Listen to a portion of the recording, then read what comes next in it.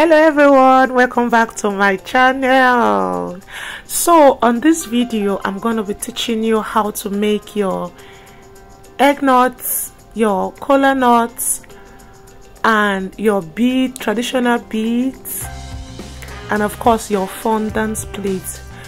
This is usually for Nigerian traditional marriage cakes. It's a very easy tutorial, as you can see. So for the egg nuts, you have to, some people call it garden eggs, you have to have add a very light yellow to your fondant. You can use gum paste or sugar paste, but here I used fondant. It's a very little amount of yellow color to your white fondant so that you have that very light color. So as you can see on this video, after molding the garden eggs, I was supposed to use green color for the leaves on it, and then of course the stem, but I did not have green food color in the house, so I just used an equal amount of yellow and then of course blue, and that is what gave me this green that you see here. So you can always improvise. For example, you want to use a particular color and you don't have it, you can mix two colors to get that particular color that you want.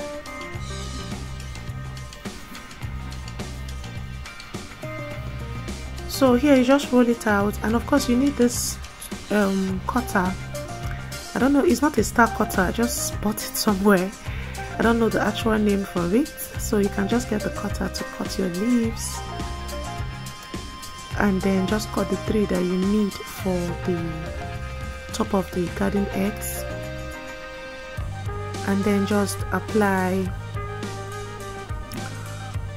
water on it and then stick it to it. And before that you have to use toothpick so that the stem can hold on it, so it won't, to avoid it from breaking off. You have to use this toothpick to just hold everything together. So after using the toothpick on the ones you've already molded, what you do next is to try to create a stem for it.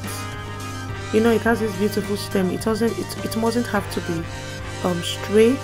Just cut it out, and then of course use your brush, just touch a little water on it, put it on the leaves, and then stick it to the garden egg, just like this. It is very easy.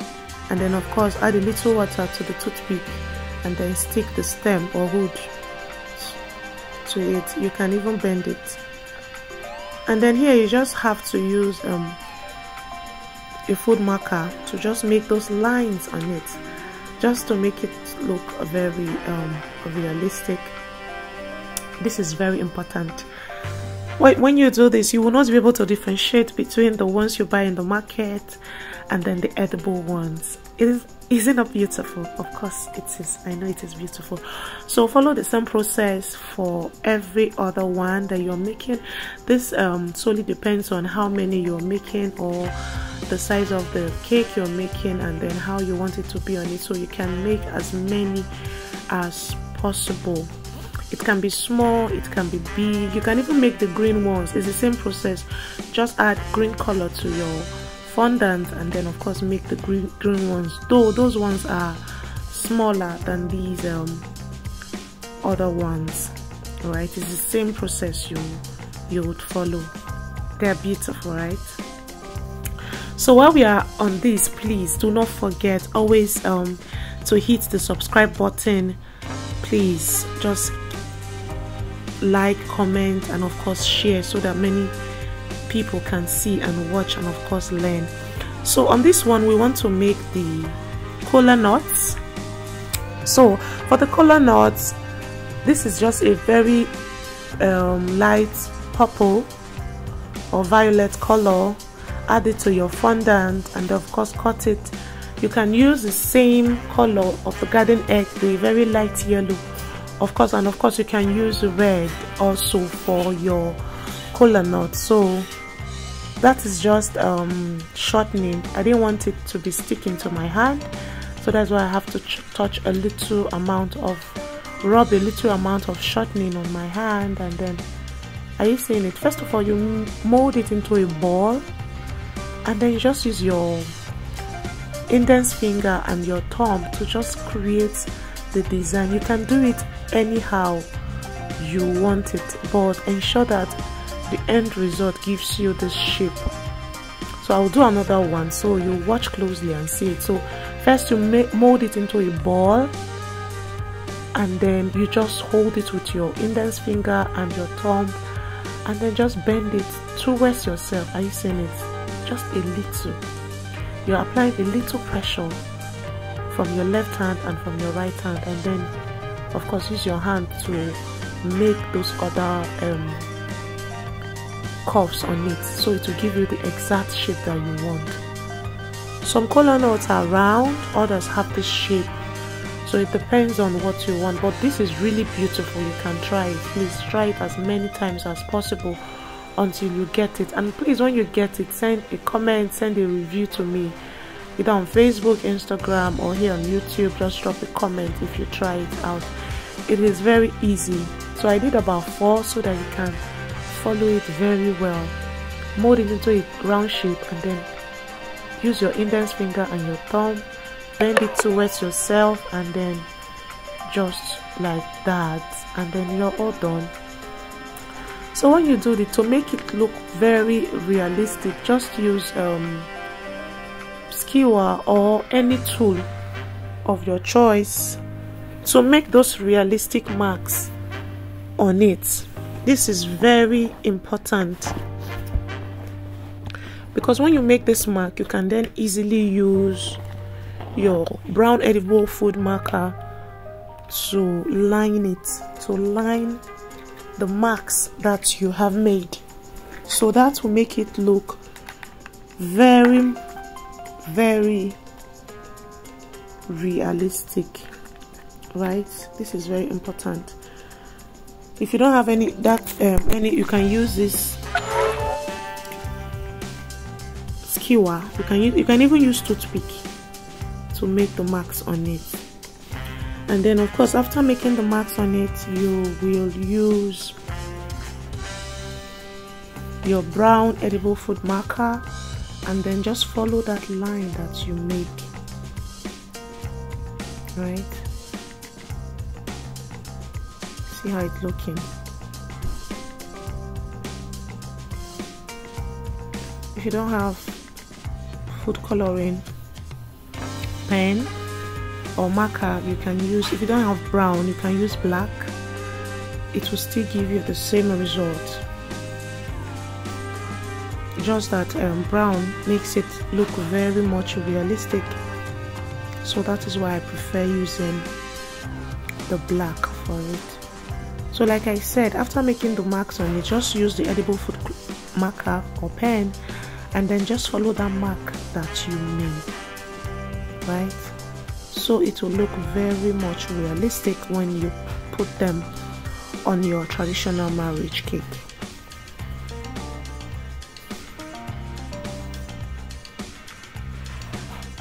Are you seeing how it's looking? Looks really, really beautiful, right? And then of course, you're going to follow the same process for the other color of kolanut you're making. So I use a very light yellow and of course red for the other ones. So it's the same process, just follow them. Just follow the same process. If you don't want the violet to be this dark, you can apply a little amount of the color to your white fondant and then just make it like that. So those are the ones we've made. They're looking really beautiful. So on this one, we are going to be making the red beads. So what you need to do is just cut a little amount of fondant, roll it into a ball, and then of course roll it like a sausage, just like so. Make it the rolling depends on the size of the bead you're making. If you want them very small, you can roll it like this, very small, very thin, I mean. But if you want it larger, of course, if you want it bigger, they have different sizes of coral beads, so you can roll it bigger. So this one, I'm making the very tiny ones. They are not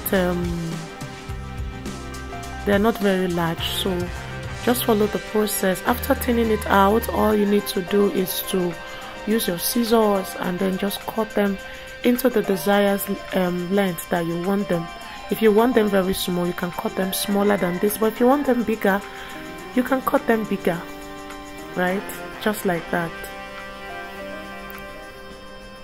So I noticed this part of it was bigger, so I had to thin it out so that it will be the same size.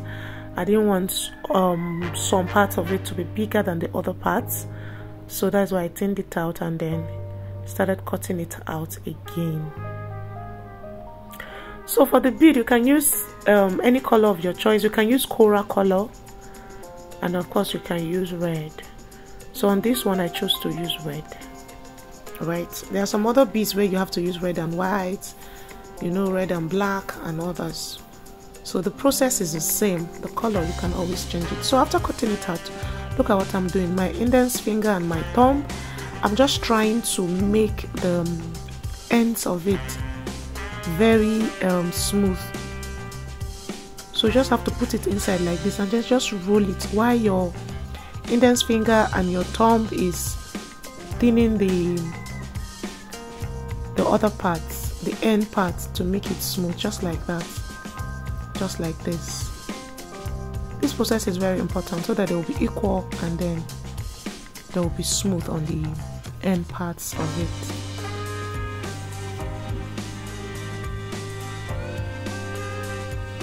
Watch it closely and just try it. And then one thing about this is that when you watch like this, always try. You can try with any fondant of your choice, any color, any leftover fondant you have, and then just practice. So when you want to make it on your traditional marriage cakes, it will be very easier. It will be easy for you to do. Please, lest I forget, hit the subscribe button, like, comment and share, and of course let me know where you're watching us from. Let me send you a hug on my next video.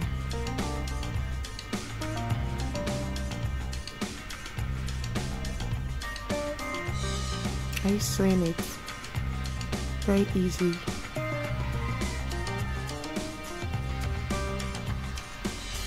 So here we are done thinning it out, so you can make as many as possible. And then of course you need a needle and a thread. So for the red, you're going to use a red thread, so that when you don't use another color, to avoid so many colors on your coral beads. So after that, I've already made some. So here I want to show you how I made the hand, and of course one of the ones for the hand and then one for the neck. So ensure that when you are making this process, of course when you are lining them all together, you want to ensure that the needle is at the middle of each of the bead. If it's not at the middle, when you're tying them, some of them will fall off, or some of them can get disfigured, and then that will affect your end result. So always ensure that the needle is at the middle of each of the bead when you're straining them, like this. It is very important so that they will not fall off. And note that these beads are small, they are not the very large ones, so you want to be very careful when arranging them like this so that they won't fall off.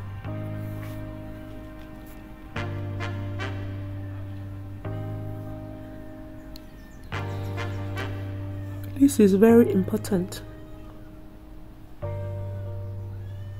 So I'm just trying to make one for the hand. And when you're making the ones for the hand, of course we know that children cannot get married. It's just adults. So you have to ensure that at least it is sizable, not too small and not too big. At least something that will cover an adult's hand. I see some beads on some cakes and they are very tiny. I was like, ah. And I'm like, is it a child that is wearing that wear this? So when you're making it, you have to make it at least a life size, something that can that an adult can wear and be comfortable, right? So after that, you just tie it so that they won't fall off. And then of course you cut the ropes out, the threads.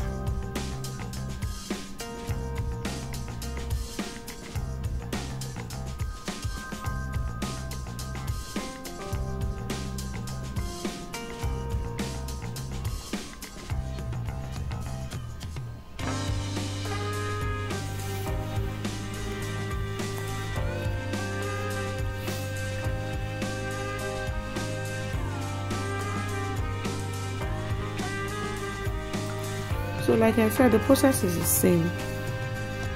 Just make as many as you want, and then that is just it. Please don't forget, hit the subscribe button. You can also go through my channel just to see if there's any other video that you might like. Watch, please. And then when you try this one out, please send review, drop your comments, you know, share it to other people, and of course, very important, hit the subscribe button. So for this hand, I am making 2 of it. I'm making 2 of it, at least one for the male and one for the female. Right? So let's share it equally between them, between the couple. So I made 2, and after that I'll follow the same process and then make the one for the long one.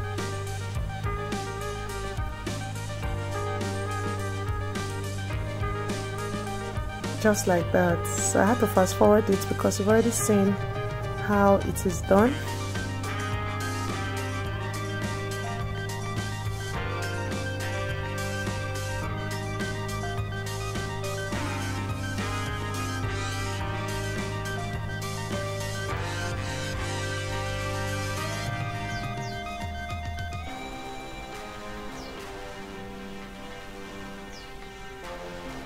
Yeah, you see, so we are done with that.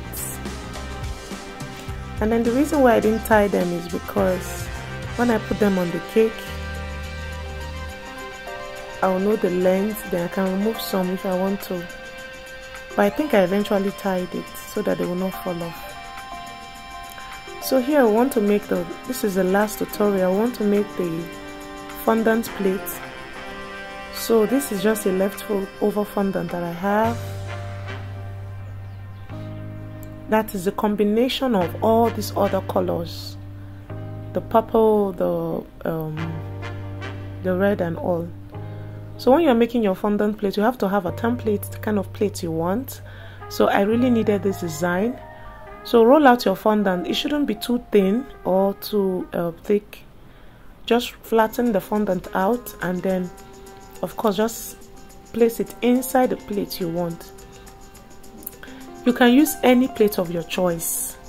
The plate must not be this design, but your fondant plate shouldn't be so big, because if it's too big, of course you have to need more of the garden eggs, the kolanuts to place to make it full. So here I chose this size of plate because it's small and I like the design. So after placing your fondant on, you just cut the excess out, and then your plate is done. And then of course you have to allow it dry. So I left this to dry for 24 hours. So you'll see it on the next slide when it was already dry. It was hard. You see, it's already getting the shape of it. Sorry, I used so much corn flour here, but I'll dust it out. You see? So this is a nice day when it was already dried. You see how it is? It gave me the exact shape of the plate, right? And it's hard. You see, I'm already hitting it. It is hard. It won't break, but you have to handle it with care. And then of course you have to put it in a dry and in a dry place. Place should not be wet, because if it's wet, it will go back to the original shape. So the beads are dried, or they are dried. You see them. You can handle them now anyhow. And then these ones, see, I was even heating the two of them together. They are all dried. It was just 24 hours. But you can use your hot oven if you want them to dry faster. You can use your hot cupboard, not hot oven. Hot cupboard, just place them inside for at least 20 hours and then they will be dry for use. So here I just want to paint the plate brown. So just need chocolate brown food color, and then of course your brush, and then your edible spirit. So just apply a little amount of the color in your painting, in your painting plate, and then add a little amount of the edible spirit to it, and then just generously paint your plate. So the plate must not be black, it must not be brown, it can be any color of your choice. It can even be white, and some people prefer painting it gold. I don't have so much gold, so that's why I'm just painting it this brown. But if you look at it from the video, you would think it is black. It's actually brown. When you allow it dry, the color will come out.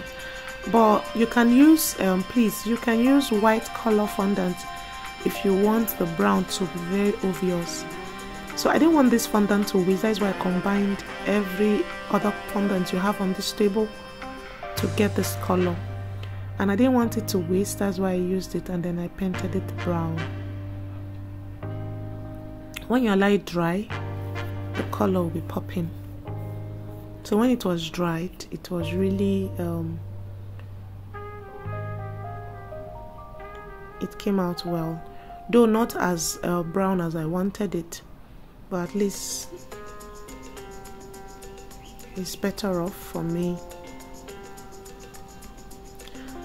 So I hope you enjoyed the tutorial. Please, before the video ends, hit the subscribe button, share the video, like, comment, please. It's very important. Just encourage me by subscribing, liking, and then dropping a comment for me.